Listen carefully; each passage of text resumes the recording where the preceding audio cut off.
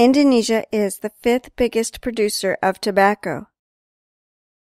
Hiring children under 15 years of age in Indonesia is illegal, but around 1.5 million children work in Indonesia's agriculture. Thousands of them work on rubber, palm oil, and tobacco plantations. Many of them suffer from green tobacco sickness. They get headaches, get dizzy, and sick. They skip school to help their families make money, but they make only $1 a day. Human rights groups are trying to change things.